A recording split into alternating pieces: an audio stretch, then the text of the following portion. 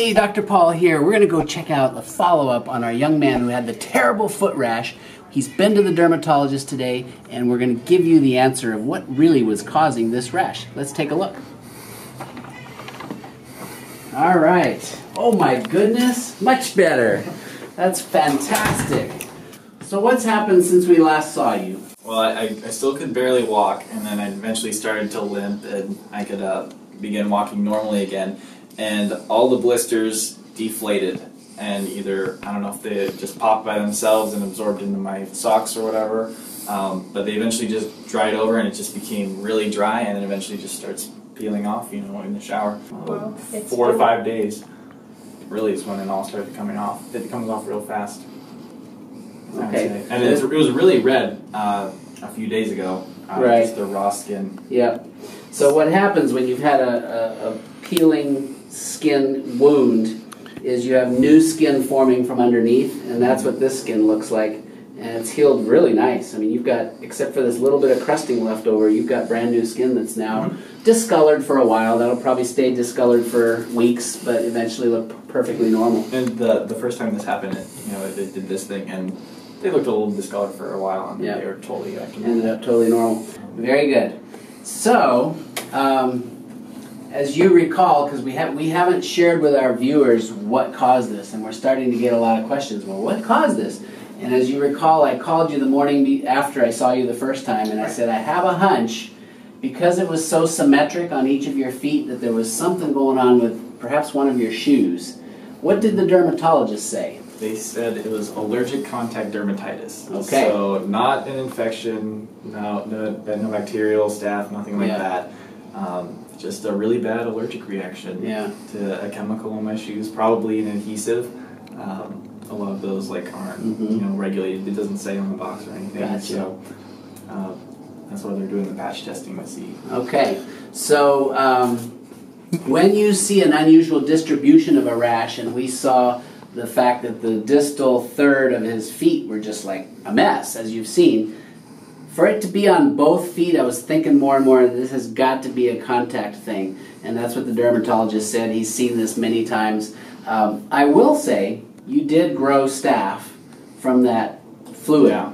And so had you not gotten better, we would have been aggressively treating a staph infection. Anytime you have a break in the skin, it's possible to get an infection. We all have staph on our skin anyway. So when you had that just open wounds, I'm thinking this might be infected. So who knows? The burn treatment idea didn't do any harm. But what you really needed was a strong steroid, and he gave you oral prednisone, which we had started you on that night before. Clobetasol. That's what it is. All right. The topical. And clobetasol, there are steroid creams, a list yay long, probably about 50 of them. They go from hydrocortisone, you can buy over the counter, which is the weakest one, all the way down to stuff like that. That's just like crazy strong. So you were at the dermatologist this morning, and they did patch testing, I understand, on your back.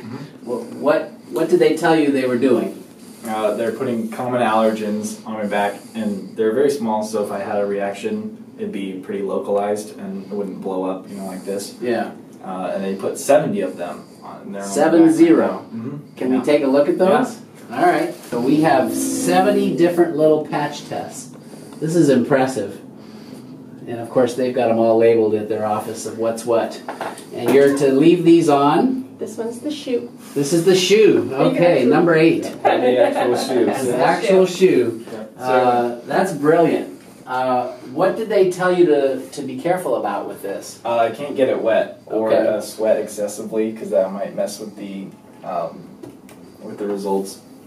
And also, I had to stop taking the prednisone, because that might interfere with It's such a powerful anti-inflammatory. It's not going to. You may not react if you're on prednisone. Right. Let's say this shoe thing just blows up, and you see, redness and puffiness all around there. If I'm correct, what he's saying is go ahead and remove that one.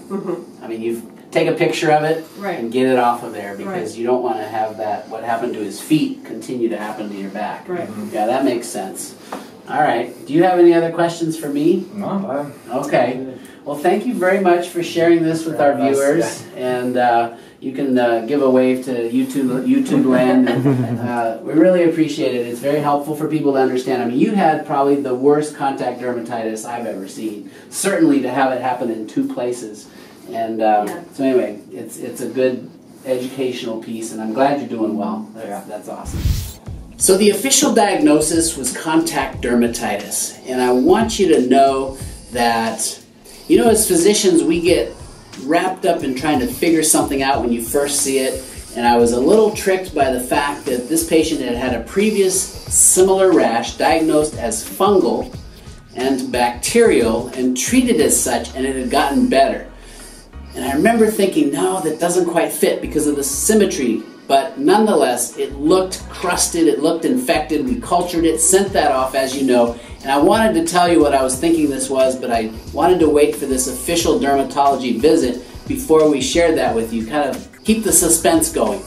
Anyway, that night I'm laying in bed just thinking, no, it doesn't make sense that it's just an infection. How do you symmetrically get an infection exactly on the same place on both feet? So I was pretty sure we were dealing with a bad contact dermatitis that could have gotten what's called a superinfection. So you've got an open wound that can get infected. And it turns out the dermatologists have confirmed that. They're going to figure out, hopefully, exactly that it was this shoe, perhaps latex, some form of plastic or adhesives, as our patient pointed out, that actually triggered this horrible reaction of his immune system. And when you have such a contact dermatitis, I had mentioned in the opening video, wow, this could be poison oak or poison ivy. That kind of thing, that's exactly what happens. You get a welling up of your immune system, histamine and reaction, and blebs, almost like a burn. And indeed, he's shown us that to be the case. I guess you got to be careful what you put on your feet. I hope this video was instructive and informative, and sorry about the suspense. Thanks for watching. I'm Dr. Paul.